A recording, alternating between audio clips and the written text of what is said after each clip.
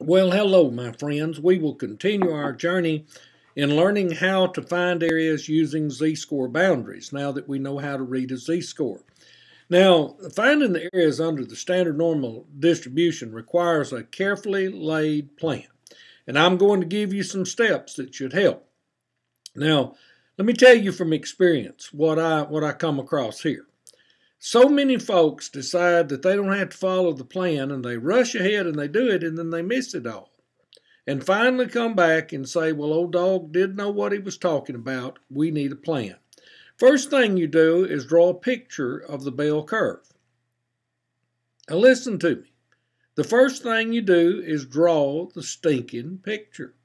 The picture is critical so that you can analyze it and know what's going on. So you draw a picture, you label the values that are provided, you determine the area that you are asked to identify, you formulate a plan for finding the area, perform the calculations, and follow the plan, and all will be well.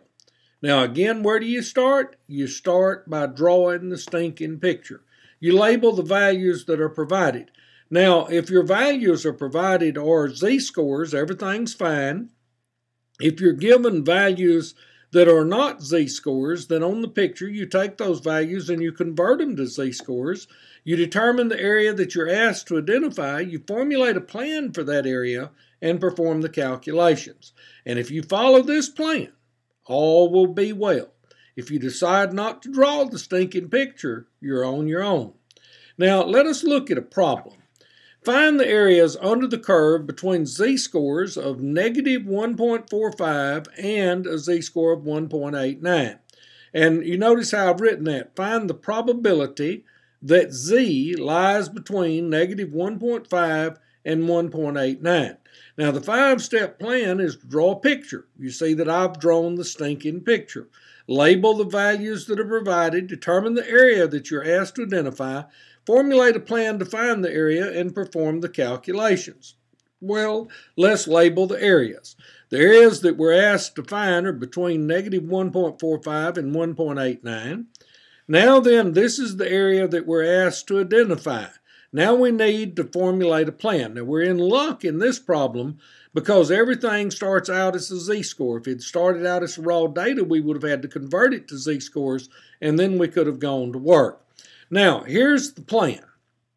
The tables, to start with, give us the area for 1.89 for everything back to the left of 1.89.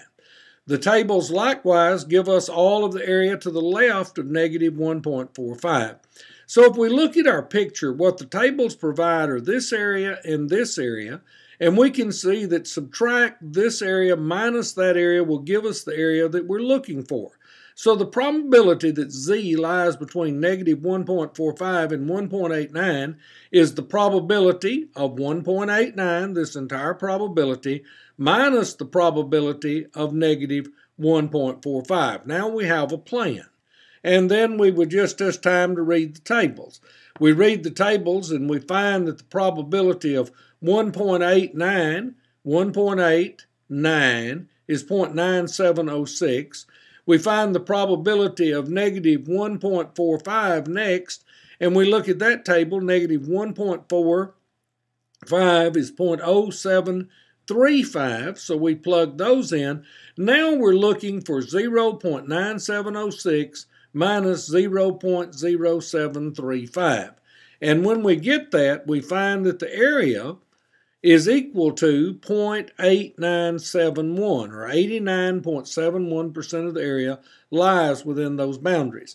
Now, what I want you to do again is look at how we did this. We take a sip of good hot coffee. We calmly meditate. We don't panic. We draw the stinking picture of a bell curve. We label the parts, the boundaries that we're looking for. We're in luck. They're z-scores, so we don't have to convert them to z-scores. They're already converted for us. We look at the area that we need, and we notice what the table gives us, and we come up with a plan. Our plan is to subtract this area minus this area right here, and it gives us the area that we're looking for. We go read the tables, plug in the values, and perform the calculations. What could be easier than that? Well, what do you know? Our area is 89.71%. Remember, decimals, percents, and probabilities can all be written the same way.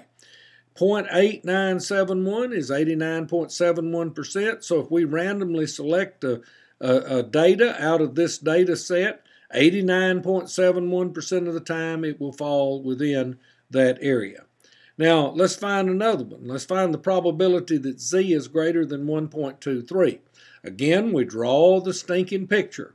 We label the values that are provided, and we identify the area that we're looking for, and then we notice the area that is given by the table, and we come up with a plan. Since the table gives us this, and we're looking for what's to the right, we come up with a plan that the area where the probability we're looking for is 1, which is the total area, minus the probability of 1.23, which is what the bell curve, or what the z-score tables give us. So we look at the table, we find 1.23, and we plug it in, 1 minus 0.8907, and lo and behold, we perform the calculation, and it's 0.1093, so there is now 10.93% of the population, 10.93% of the area, lies to the right of a z-score of 1.23. Now, you noticed I said population. By population, I'm referring to the entire distribution.